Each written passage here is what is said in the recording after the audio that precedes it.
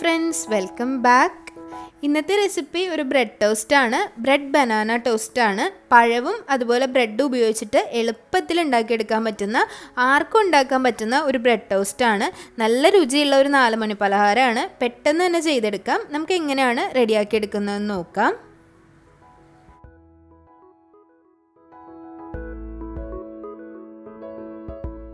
ഈ ഒരു പലഹാരം ഉണ്ടാക്കാൻ വേണ്ടിയിട്ട് ഞാൻ 2 ഏത്തപ്പഴമാണ് എടുത്തിട്ടുള്ളത്. 2 നേന്ത്രപ്പഴം നന്നായി ചെറുതായി അരിഞ്ഞെടുക്കണം.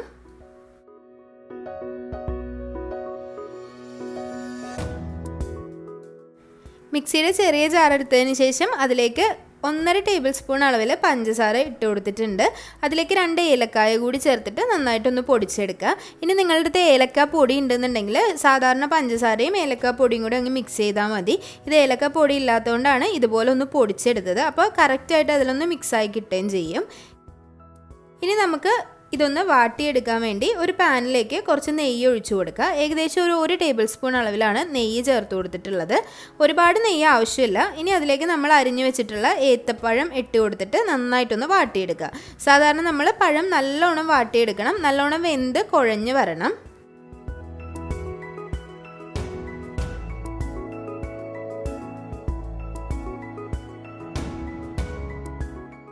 പഴത്തിലേക്ക് ഒന്ന് ചൂട് കയറി വരുന്ന സമയത്ത് നമ്മൾ പൊടിച്ച് വെച്ച പഞ്ചസാരയും ഏലക്കയും ചേർത്ത് കൊടുക്കാം. അപ്പം നമ്മൾ പഞ്ചസാര അല്ലാതെ ഉണ്ട്, ഏലക്ക പൊടി ഉണ്ടെന്നുണ്ടെങ്കിൽ ഇതുപോലെ ഒന്നും ചെയ്യേണ്ട ആവശ്യമില്ല. കുറച്ച് പഞ്ചസാരയും ഏലക്ക പൊടിയും കൂടി ചേർത്ത് കൊടുത്താൽ മതിയാവും. ഈസിയാണ്, പെട്ടെന്ന് തന്നെ റെഡിയാക്കി കിട്ടും.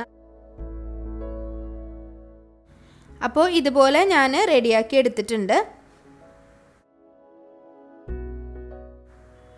അപ്പോൾ ഇതിൻ്റെ ഫില്ലിങ് ഇത്രയേ ഉള്ളൂ. ഇനി നമുക്ക് ആവശ്യമുള്ളത് ബ്രെഡാണ്. അപ്പോൾ ബ്രെഡ് എടുക്കുമ്പോൾ നല്ല ക്വാളിറ്റി ബ്രെഡ് എടുക്കുക. വലിയ ബ്രെഡ് കിട്ടുവാണെങ്കിൽ അതെടുക്കാം. ഇപ്പോൾ ഞാനിവിടെ എടുത്തിട്ടുള്ളത് സാൻഡ്വിച്ച് ബ്രെഡാണ്. ബ്രെഡിൻ്റെ അരികെ ഒന്ന് കട്ട് ചെയ്ത് കളയുക. അരികെ കട്ട് ചെയ്ത് കളഞ്ഞതിന് ശേഷം നല്ലപോലെ ഒന്ന് പരത്തി കൊടുക്കണം.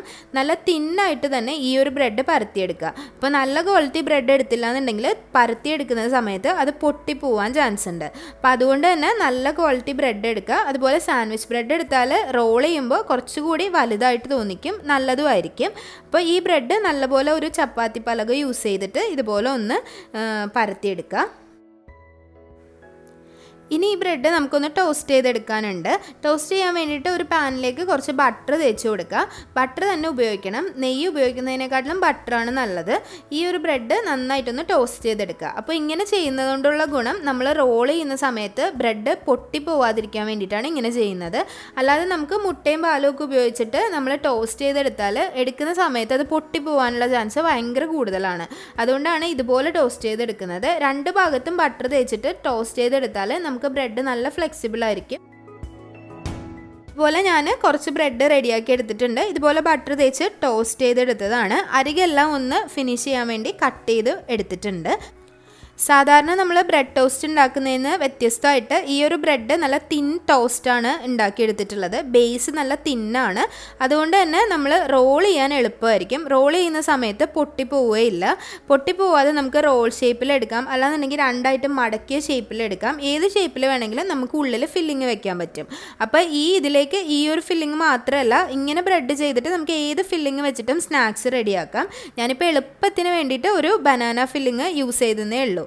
അപ്പോൾ ഇത് ഈസി ആയിട്ട് ചെയ്യാൻ പറ്റുന്ന ഒരു ടോസ്റ്റ് ആണ് കേട്ടോ. വേറെ അധികം ഇൻഗ്രീഡിയൻസ് ഒന്നും ഇല്ലാതെ തന്നെ ബ്രെഡും ബട്ടറും ഉണ്ടെങ്കിൽ ഇതുപോലെ ഒന്ന് പരത്തിയതിന് ശേഷം ഇതുപോലെ ഒന്ന് ബേസ് ഷീറ്റായിട്ട് നമുക്ക് ബ്രെഡിനെ റെഡിയാക്കിയെടുക്കാം. ഇനി അപ്പോൾ ഒന്നും ചെയ്യാനില്ല, നമ്മുടെ ഫില്ലിങ് ഇതിൽ വെച്ചിട്ട് റോൾ ചെയ്തെടുത്താൽ മതി. അല്ലാന്നുണ്ടെങ്കിൽ നിങ്ങൾക്ക് 2ആക്കി മടക്കി എടുക്കണമെങ്കിൽ അങ്ങനെ എടുക്കാം. ഇപ്പോൾ ഞാനിവിടെ റോൾ ചെയ്തിട്ടാണ് എടുത്തിട്ടുള്ളത്. ഇനി നിങ്ങൾക്ക് ഈ ഒരു ഫില്ലിങ്ങിന് പകരം ചിക്കൻ ഫില്ലിങ്ങോ അല്ല സാൻഡ്വിച്ച് ഫില്ലിങ്ങോ മയണൈസ് ഫില്ലിങ്ങോ ഒക്കെ ഇതിൽ വെച്ചിട്ട് നമുക്കിത് സെർവ് ചെയ്യാവുന്നതേ ഉള്ളൂ കേട്ടോ. അപ്പോൾ സാധാരണ നമ്മൾ ചെയ്യുന്ന ഒരു ബ്രെഡ് ടോസ്റ്റിൽ നിന്ന് വ്യത്യസ്തമായിട്ട് ഇങ്ങനെ ചെയ്താൽ ടേസ്റ്റും കൂടുതലാണ്. അതൊന്ന് പരത്തിയിട്ട് നമ്മൾ ബട്ടർ യൂസ് ചെയ്തിട്ട് ടോസ്റ്റ് ചെയ്തെടുക്കുമ്പോൾ ഒരു ടേസ്റ്റ് പ്രത്യേക ടേസ്റ്റ് തന്നെയാണ്. അപ്പോൾ ഈ ഒരു റെസിപ്പി ഞാൻ ഇൻസ്പയർഡ് ആയിട്ടുള്ളത് വേറൊരു ചാനലിൽ കണ്ടിട്ടുള്ള റെസിപ്പി എന്നാണ്. പക്ഷേ അതിലവർ മുട്ടയും പാലിലൊക്കെ മുക്കിയിട്ട് നന്നായിട്ട് പൊരിച്ചെടുക്കുകയാണ് ചെയ്തത്. എണ്ണയിൽ ഫ്രൈ ചെയ്തെടുക്കുകയാണ് ചെയ്തത്. അപ്പോൾ അങ്ങനെ ചെയ്യുന്ന സമയത്ത് ഞാൻ ട്രൈ ചെയ്തപ്പോൾ പൊട്ടിപ്പോയി. അതുകൊണ്ടാണ് ഞാൻ ഇങ്ങനെ ഒരു ഐഡിയ കണ്ടുപിടിച്ചത്. പക്ഷേ നല്ല ടേസ്റ്റ് ഉണ്ട്, എണ്ണയുടെ ആവശ്യമൊന്നുമില്ല. ബട്ടർ ആയതുകൊണ്ട് തന്നെ ഒരുപാട് അങ്ങ് മോയ്സ്റ്റ് കണ്ടൻറ്റ് ഇല്ല, ഒരുപാട് ഡ്രൈ അല്ല, നല്ല ടേസ്റ്റുമാണ്. ഇനി ഇതിന് മുകളിലേക്ക് കുറച്ച് പഞ്ചസാര കൂടി ഇട്ടിട്ട് കഴിച്ചാൽ അടിപൊളി ടേസ്റ്റാണ്. അപ്പോൾ എല്ലാവരും ട്രൈ ചെയ്ത് നോക്കുക. ട്രൈ ചെയ്ത് നോക്കിയിട്ട് അഭിപ്രായങ്ങളൊക്കെ കമൻറ്റ് ബോക്സിൽ അറിയിക്കുക. അതുപോലെ കുട്ടികൾക്കൊക്കെ ഉറപ്പായിട്ടും ഈ ഒരു ടേസ്റ്റ് ഇഷ്ടപ്പെടും. ബനാനയും ബ്രെഡും ആയതുകൊണ്ട് തന്നെ എല്ലാവർക്കും കഴിക്കാൻ പറ്റും. അപ്പോൾ എല്ലാവരും ട്രൈ ചെയ്തിട്ട് അഭിപ്രായങ്ങളൊക്കെ പറയാം.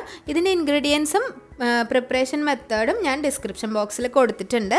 അതുപോലെ തന്നെ നമ്മുടെ ബ്ലോഗ് സൈറ്റ് ഫോളോ ചെയ്യുക, ഫേസ്ബുക്ക് ഫോളോ ചെയ്യുക, ഇൻസ്റ്റാഗ്രാം ഫോളോ ചെയ്യുക. അപ്പോൾ വീഡിയോസൊക്കെ ഇഷ്ടമാവുന്നുണ്ടെങ്കിൽ ചാനൽ സബ്സ്ക്രൈബ് ചെയ്യാൻ മറക്കരുത്. സബ്സ്ക്രൈബ് ചെയ്യുമ്പോൾ കൂടുതലുള്ള ബെല്ലൈക്കൺ കൂടി പ്രസ് ചെയ്യുക, അതിൽ ഓൾ എന്നുള്ള ഓപ്ഷൻ തന്നെ പ്രസ് ചെയ്യുക.